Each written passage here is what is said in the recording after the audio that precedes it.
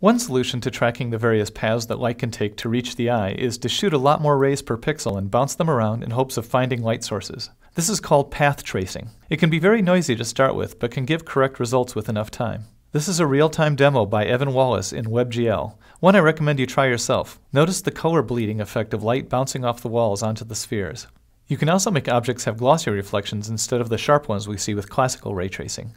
This demo uses what is called progressive rendering, shooting more and more rays for each pixel and blending in the results.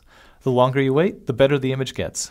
You can even use path tracing to render scenes from Minecraft. Here's one I made using the free chunky path tracer, giving a beam of light effect on the scene. A basic pure path tracer is pretty straightforward to write. You generally just shoot more rays in sensible directions and sum up the light contributions found. Where all the time gets burned is that you're shooting tens of thousands of rays per pixel or more.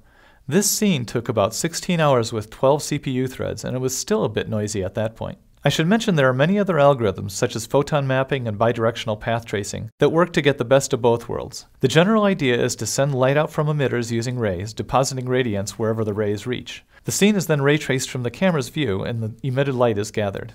Algorithms such as path tracing can give unparalleled realism, given enough time. Set up properly, a rendering can be a true simulation of how light percolates through a scene, not just an artistic approximation. I used to work on a global illumination system back in the 80s and 90s. Even back then we knew that path tracing could, given enough computer cycles, get the right answer. The running joke was that we were mostly just biding our time, coming up with optimizations for other algorithms while waiting the 50 years needed for computers to get powerful enough to shoot 10,000 rays per pixel to get the right answer. Nowadays, I think you probably need more like 100,000 or 1,000,000 rays per pixel. But by my watch, I just need to wait another quarter century for rendering to be over. And then the singularity comes anyway, assuming people don't put more objects in their scenes.